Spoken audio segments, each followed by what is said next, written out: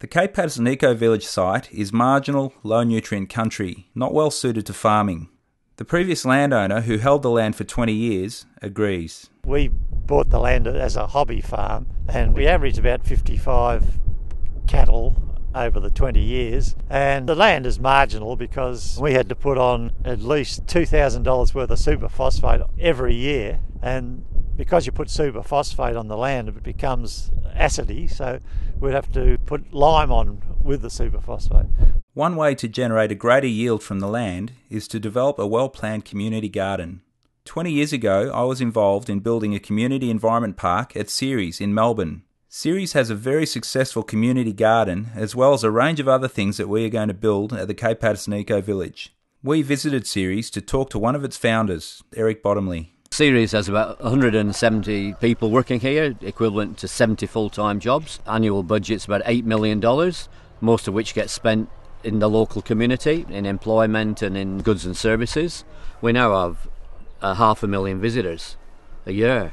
70,000 of those are students in organised education visits on all the sustainability themes. So you can gauge from that enormous interest. The move to local food, organic food, lower food miles, absolutely essential move to make, and as well as in terms of the health benefits and social benefits. So you'd think governments be falling over themselves to invest in these areas because it ticks all the boxes. Do you think there'd be much interest in what we're doing? I think that's putting it mildly, there'd be crowds lining up to come and see what you're doing. I mean, it'd be the only place in Australia that had pulled it off. One of the few places in the world. You might have more pilgrims than Mecca. I think it might create a bit of interest. Yeah. I really like the concept of trying to create an environment around a housing estate, and also a development that has a sense of community. We will get people who want to have holiday houses, we'll get retirees, we'll get local teachers and builders and plumbers and electricians, and we'll get families moving in here.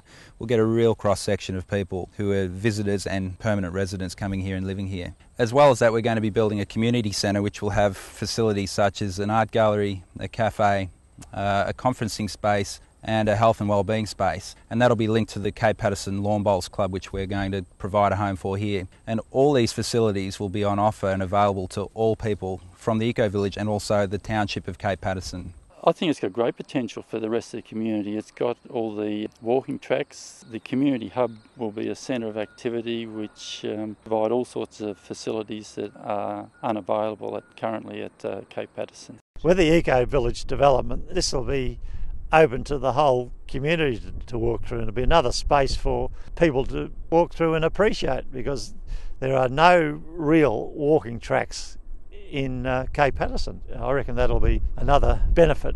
I think a lot of housing projects, they lack community infrastructure, whereas this development, that's one of the first things that they've looked at, the community getting together and working as a community. The population growth is going to continue to climb down here, and there's going to be pressure on areas, and it's really important we set a new standard for coastal development in areas like this. And I think what we're proposing here is a really good balance between the environment, society and the economy. Because we've known about the Ecovillage project coming online, we get a chance to upskill not only ourselves but the local architects, the local plumbers, all the trades are starting to look at different sustainability options, and the whole aim of that was to give us a better idea of how we're impacting on, I guess, the earth around us, and what we can do to minimise those impacts and how we can build more sustainably and responsibly. The concept of an eco-village isn't new, but the team that's involved in this can make this a really special and a real eco-village. The vegetation regeneration, the architecture, the planning, the environmental impacts are all being dealt with by really good people. And I think as an eco-village, this is going to be the trendsetter. In terms of other developments that are proposed all the way up and down the coast, there's nothing like this in terms of its contribution back to the environment. We've worked on a number of projects that incorporate different elements of sustainable design, but this project will be the first one that brings together all the different elements, such as water-sensitive urban design, sustainable architecture and massive habitat restoration. And we believe it'll be a real benchmark project that sets a new standard for sustainable building in a coastal environment.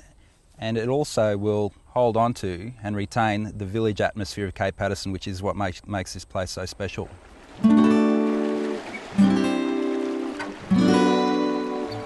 If you would like to learn more about any aspect of the Cape Paterson Ecovillage, please contact Project Director Brendan Condon.